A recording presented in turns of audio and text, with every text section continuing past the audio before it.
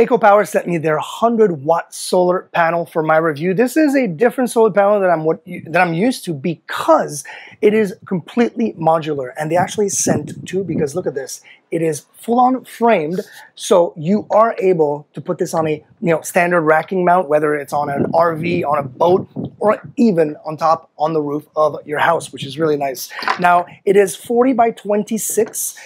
The cells will produce 12-volt power with this little adapter here. So this is what it comes with. They do not provide you with the cabling because, of course, it will depend on your setup. Right now, what I have here is a setup that will charge this power station. So we're going to go ahead and charge it up. I'm in complete shade, but we will try it out in a few seconds in complete sunlight to kind of see the difference in wattage that this thing can produce. So how this usually works is you've got a couple of different hookups here. This hookup right there will go right here, just like that, and it snaps on. Second one, just like that, snaps on. They're different, so you know exactly which one. You can't mess this up. You can't go with one and the other. They really just are proprietary.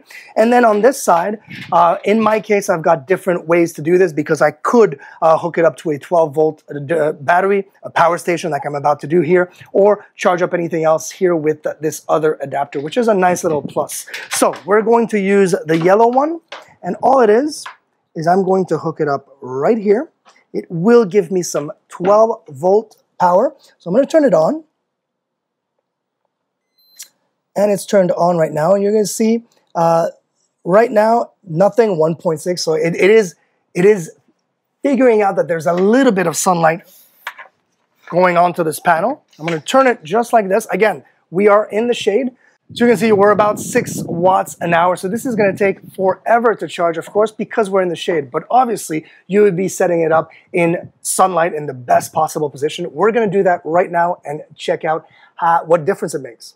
So it is actually in pure sunlight. Obviously, there is no shade, not a cloud in the sky. And of course, you have to understand a 100-watt solar panel will never produce 100 watts of energy like that. There is always a little bit of a increment down. But we're going to look at what it's doing right now.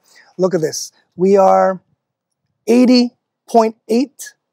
And it's going to hover depending on, you see, like if I put my arm in front of it or my hand in front of it, it's going to kind of play. But if it's completely sun and the sun is hitting it 100%, we're getting 80 watts. So that power station can get charged up in about 6 hours, which is amazing because then I can charge up so many other devices with it.